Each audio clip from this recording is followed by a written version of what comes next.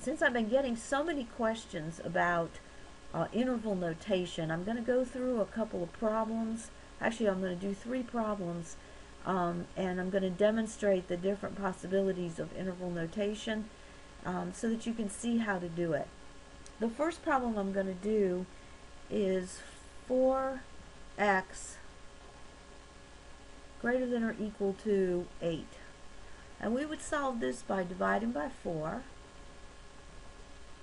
Cancel the 4's, and I'd have x is greater than or equal to 2. Okay, the first thing you want to do is put this on a number line, because it's easier to write interval notation from the number line. So I create my number line. I'm going to put my 2 on the number line. And then, since this says or equal to, that means the 2 is included in the solution set. So that means I'm going to put a bracket at 2.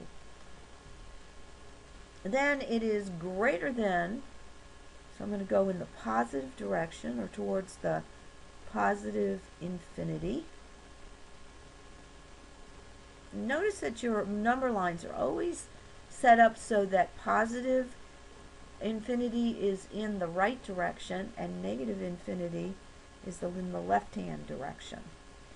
Now the interval would be written right off the number line. It starts with 2 because it goes in the order of how it is on the number line. You would have a bracket, the number 2, which says the 2 is included, and then all numbers greater than 2 or to infinity. And infinity signs, whether positive or negative infinity, will always take the parentheses. Okay, next example. We're going to do negative 3x greater than or equal to 9. Now we're going to divide by negative 3 to solve, but remember, when we divide by a negative number, the inequality sign will flip. So we get x less than or equal to negative 3. Now I'm going to draw the number line. I'm going to put my negative 3 on my number line.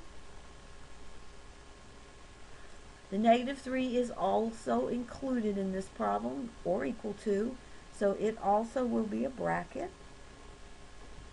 I'm going to have less than, so this time I'm going to the left. So I'm going to the negative infinity.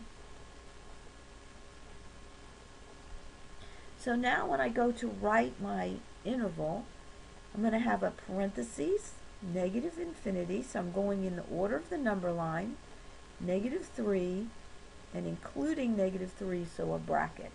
So this says that all numbers from negative infinity, which is forever in the negative direction, all the way up to 3, and then it stops. So less than or equal to negative 3. Alright, one more example.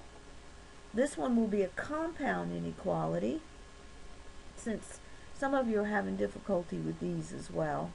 So we'll solve this.